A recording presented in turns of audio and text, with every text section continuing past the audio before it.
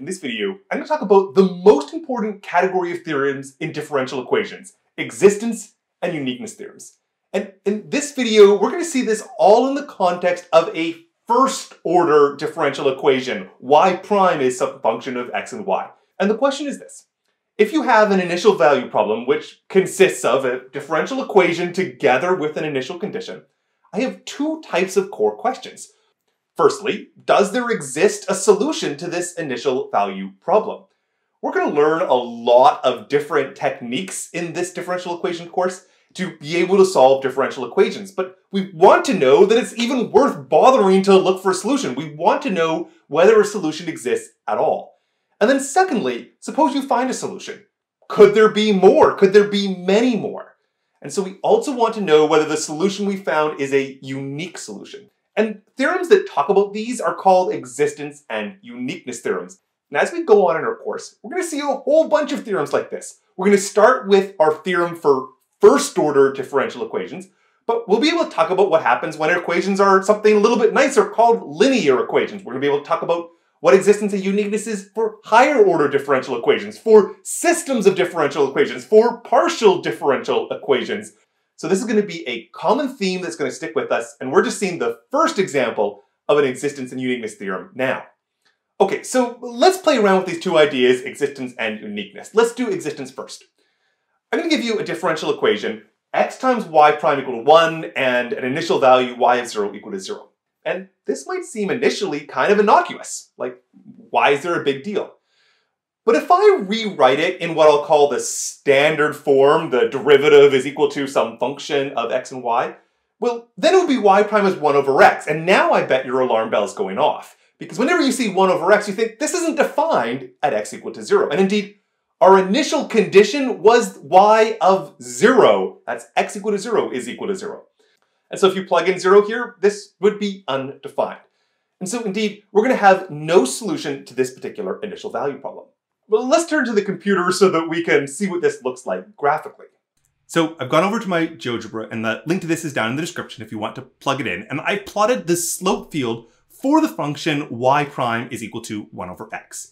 I set the x min just to be 0 and go up to 5. And I've chosen 0 here because I recognize that there's going to be a problem at 0, and so I'm going to just show the positive right-hand side. Indeed, what you get is this sort of behavior where the slope is always going to be positive, as 1 over x is defined to be positive. But as you go to the right along this curve, the slopes start flattening it out because the bigger the value of x, the closer to 0 it is. But you'll notice if I take the initial condition and drag it up, look what's happening on the far left-hand side of the screen. The computer is having this go all sorts of craziness. So in fact, I'm actually going to come here and I'm even going to put in -5 to go back and see what's happening. You get a better description of the craziness. Notice how the left-hand side, it just like jumps around and does all sorts of weird things.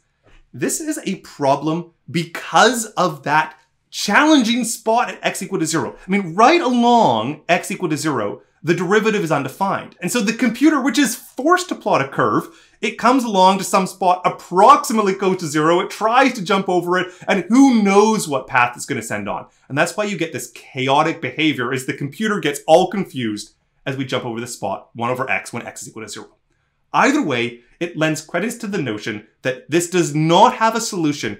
If you were to take your initial conditions and put it directly on the line x equal to 0, I mean, I'm going to always get something on the computer because it's just an approximation and it's going to look nearby.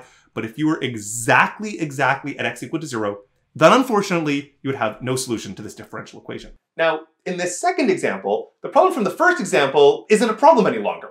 There is no division by 0. It's written in the standard form. And indeed, you could plug in y is 0 and 0 to the 1/3 is just equal to 0. Now, this differential equation doesn't have the problem that the first differential equation had. If you plug in y of 0 is 0 here, it totally makes sense. The right-hand side is just 0. Indeed, it has a solution, just this. Indeed, one solution I can see just right off the bat is just y equal to 0, the constant function. The derivative of 0 is 0, and 0 to the 1/3 is 0. So this definitely has a solution. But let's see if we can find any other solutions.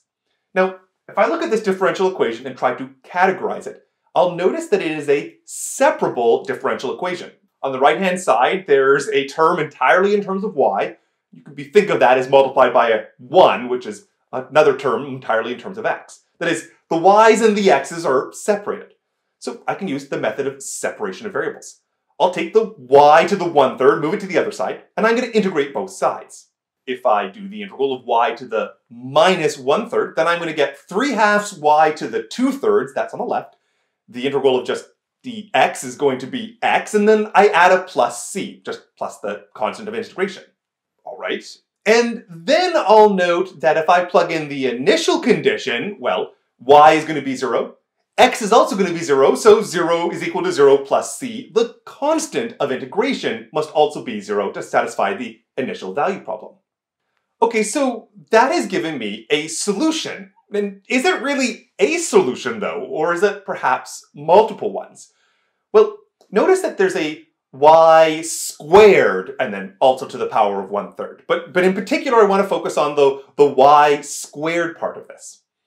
Well, you could solve this for the value of y. I mean, I could go and take square roots. This would be plus or minus, the 3/2 would move over to become a 2/3, and it would be 2/3 x all to the power of 3/2. But the plus or minus came because it was a y squared, so when you took the square root, you get a plus or a minus. And here's the point. This isn't just one solution. This is two different solutions. When I write plus or minus, I'm saying I've got two different solutions. One which is the positive root and the other is the negative root. So here I have two solutions to the initial value problem. And then we also had the y equal to 0 solution I mentioned before, what we'll often call the trivial solution. So now we have three different solutions to the same initial value problem. Okay, so let's again let the computer help graph this and see if we can see what's going on there. Going back to my slope field, I'm now plotting y to the power of 1/3.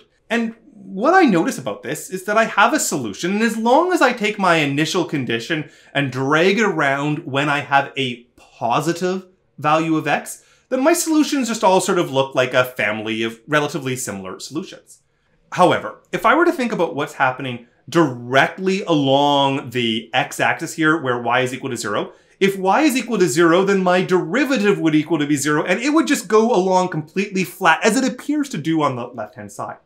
And this corresponds to the fact that we had seen that y equal to 0 going directly along this x-axis is also a solution.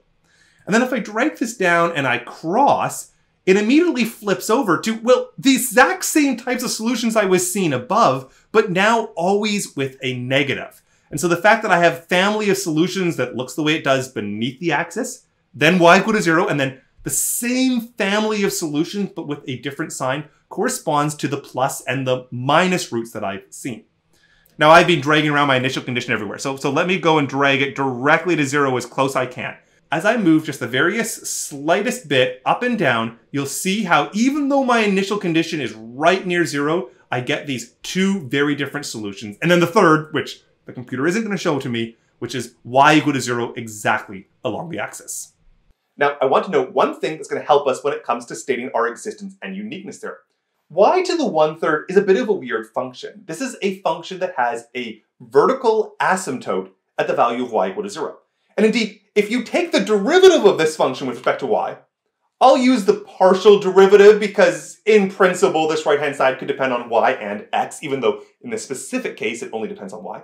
So if I take the partial derivative of that, I get y to the minus 2/3 divided by 3. And then the negative sign in that exponent is very important because this is not defined when y is equal to 0. And so what I'm observing is that this partial derivative is undefined at the value of y equal to 0. All right, so now let me state the existence and uniqueness theorem. Here it is, it's a bit of a mouthful. It makes two assumptions on the right-hand side of your differential equation on the y prime equals a function f of x and y. The first assumption on the f is that it's continuous in some neighborhood of the initial condition point, the x0, y0.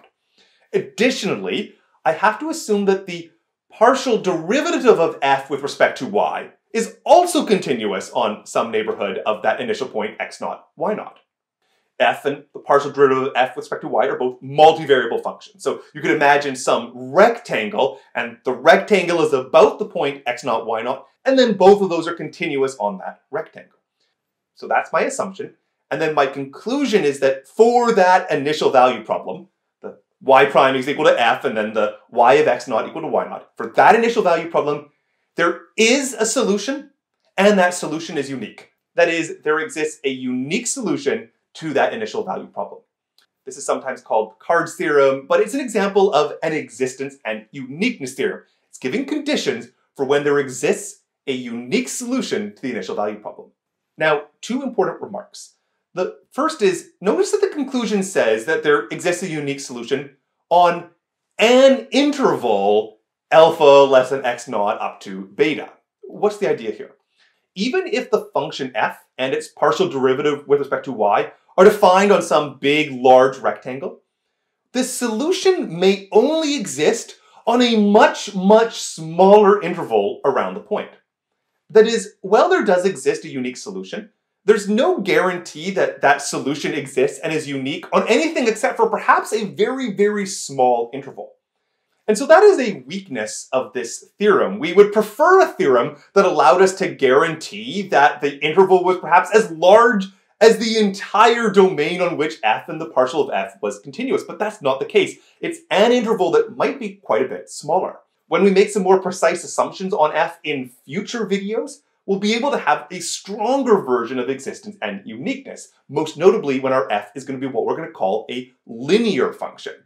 So that's the first remark. And then the second remark about this theorem, I'm actually going to write it out, is that if you only had the first assumption, if you only had that f was continuous in a neighborhood of the initial condition, that is enough to guarantee alone that you have the existence of a solution. For example, in our second example where f was y to the 1/3, that was a continuous function about 0, and so indeed the first condition was satisfied and there did exist a solution. And then it's only when you add the second condition that the partial of f with respect to y is also continuous that you then go and get that the solution is going to be unique. Alright, so I hope you enjoyed that video. If you have any questions, please leave them down in the comments. Give the video a like for the YouTube algorithm, and I'll do some more math in the next video.